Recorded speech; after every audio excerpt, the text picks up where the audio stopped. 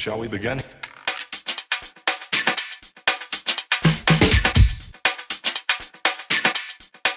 Let's begin now. Welcome everybody, and welcome to a final reveal, and the final reveal is on the M1132 Stryker ESV with mine roller. Yes, that was a bit of a mouthful. Now, I bought this kit quite a while ago. I bought it on a whim because I'm not a frontline armour man. I do like the supporting vehicles and everything else, and this just caught my eye. And this is probably, yeah, this is the second piece of sort of modern armour that I've actually built. This is a Trumpeter kit, and I'll tell you lads, it's great. Absolutely beautiful kit. It went together lovely. There was no fit issues. It was a joy to put together. It just took me a long time because I bought this strictly as a sort of like a kit to do in between kits, you know, when you're waiting probably something for paint to dry, something just to do a couple of hours on. And that's the reason why it's been so long before I've done the final reveal. And also my good mate John Moore told me that I've got too many kits on the shelf, that I've got to get some finished off. And well, it is true. I have got quite a few kits on the shelf, and we'll get straight off the subject. Anyway, lovely kit, went together nice.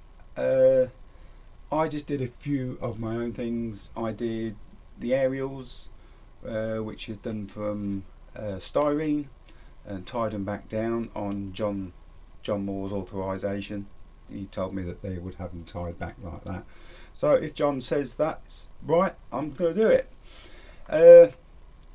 The winch cable, I twisted that just using, I think it was 4 pieces of 0.2 wire, just twisted them together, as I weren't too happy with the string that they, I think it was a bit of string. I might be wrong there, it might be a piece of wire, because I'm never happy with them cables anyway. So that's that. They're the bits I did, and also I added these poles at the front. They did supply 2 little short poles, but I just felt they needed to be a little bit bigger, so I used the same styrene and made them just a little bit bigger. Weathering wise, well, I'll tell you what, I used a rattle can standard car primer to prime it all. Then I used, well, I can't tell you what green it was because I didn't really have sort of like the NATO type green, so I just slopped a few greens together, made a colour, and that's what it turned out. Not too bad, not too bad. Actually, it is a little bit darker than it is on the film, actually, because it is slightly darker. Give it a good dosing with that, sprayed that all over, pin washed it, just using ordinary pin wash, and then I just used a little bit of pigment. That's all I did.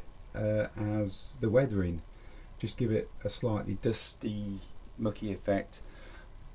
Bit cautious because modern armour, you know, I mean, it was taken back home, washed, lovingly patched up, you know, touched up with paint and that, and put back for the next exercise. So I didn't want to go too mad on the weathering, but probably on the next one I probably will attempt a little bit more than what I did with this one.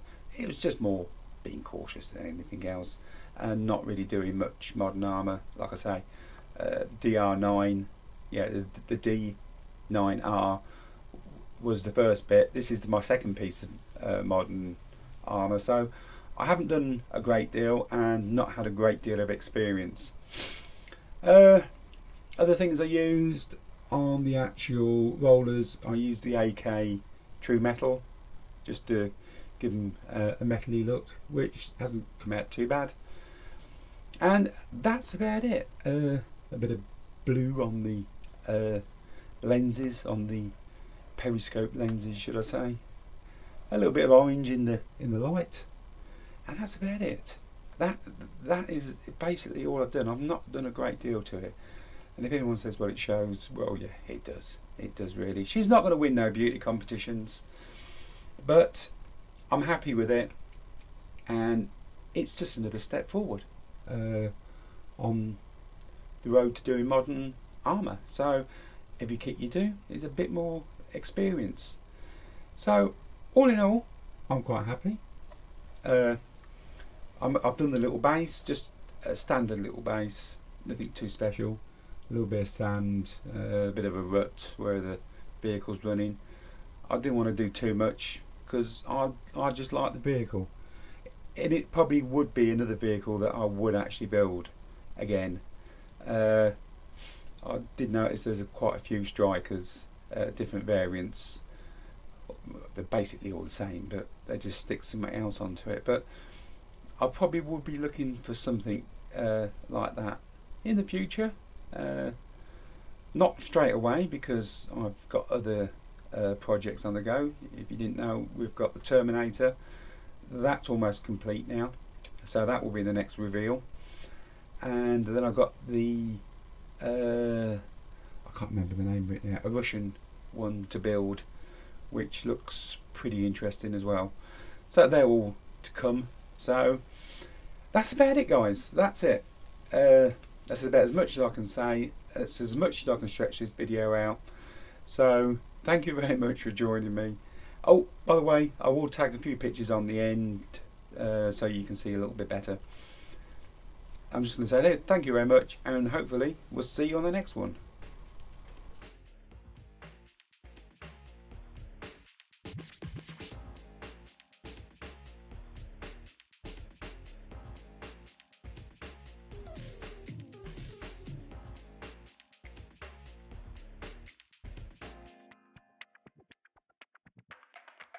Let's begin.